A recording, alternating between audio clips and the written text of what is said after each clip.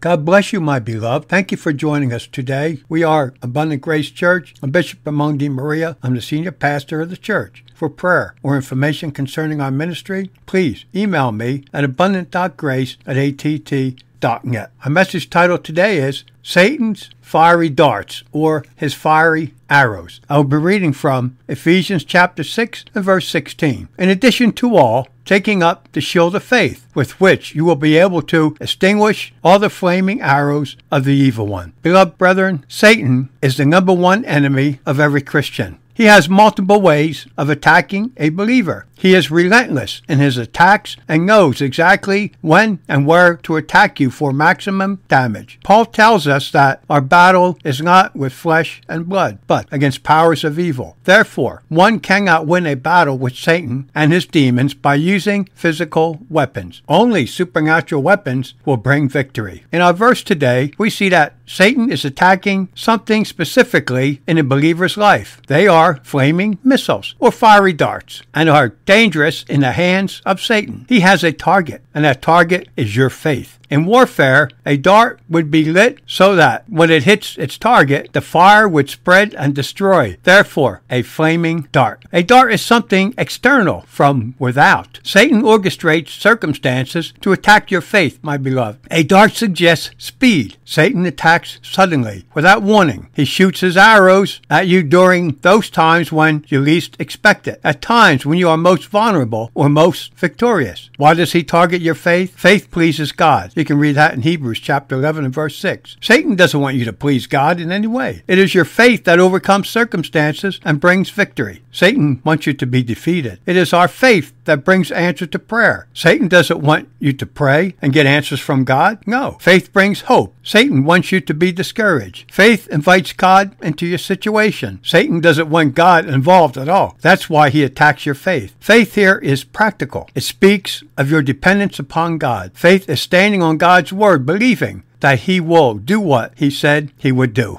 I'm going to give you 8 of Satan's favorite darts. 1. A dart is designed to plant doubt in your mind about God, such as, if God is so good, why does something so bad happen to you? God isn't really listening to your prayers. Can you really believe what God said in a book written thousands of years ago? Why do those who don't serve God seem to be happier and better off? My beloved, Satan wants you to doubt God's word. Satan will also throw darts at you about your salvation, attempting to get you to doubt that you have been saved, although you have done everything in the Bible that relates to being saved. Satan will put doubts in your mind about other people suggesting you can't trust him or she isn't what she seems. 2. There is the dart of discouragement. This is one of Satan's most used darts because it is so effective. Discouragement is when you lose God's perspective. The devil orchestrates circumstances to discourage you. With this dart, Satan is attempting to get you to take your eyes off of Jesus Christ. He tries to get you to get your eyes on people instead, circumstances, and things in general. And why? Because people will disappoint you. Circumstances will discourage you. Things will fail you. This dart most often is designed to attack the emotional areas of your life, to get anger, fear, and worry to replace joy, peace, and love. You can become bitter. Truly, this is at the top of Satan's list of tools to use. Maybe it's his most favorite. 3. The dart of deception. One of Satan's names is deceiver. He is the master deceiver. That is his nature. He makes things appear one way when they aren't that way at all. Satan attempts to deceive people about the Word of God, hitting at their beliefs. And why? Paul tells us in Romans chapter 10, verse 17. So faith comes from hearing, and hearing by the word of Christ. My beloved, God's word builds your faith. Something Satan knows is destructive to him. Jesus warned us that many would come supposedly claiming to be him, will have a word from him. The deception dart makes things look worse than what they are, and that affects your attitude. This dart also makes things look better than they are. That's temptation. It makes bad things look good, wrong things look right, good things look bad, and dangerous things look safe. 4. The dart of desire. The devil attempts to get you to desire that which cannot be fulfilled and be in the will of God. He primarily does that in 3 ways. John tells us in 1 John chapter 2 and verse 16, which reads, "For all that is in the world, the lust of the flesh, and the lust of the eyes, and the pride of life is not of the Father, but is of the world. So my beloved, this gives us tremendous insight into how Satan operates to get you to desire something that is outside of the will of God. World refers to that anti-God, anti-Christ, anti-Bible, anti-things of God's system. He uses the flesh, that part of you still desiring to do wrong. The lust of the flesh refers to Satan appealing to the physical part of you, doing things with your body that will dishonor God. The lust of the eyes refers to Satan attempting to affect your thought life. What you see affects your thought life. The pride of life refers to doing things your way instead of God's way. The dart of delay, number 5. The devil attempts to get you to desire that which cannot be fulfilled and be in the will of God. He primarily does that in 3 ways, as we read in 1 John chapter 2, verse 16. This is tremendous insight into how Satan operates to get you to desire something that is outside the will of God. The word world refers to that anti-God, anti-Christ, anti-Bible, anti-things of God's system. He uses the flesh, that part of you still desiring to do wrong. The lust of the flesh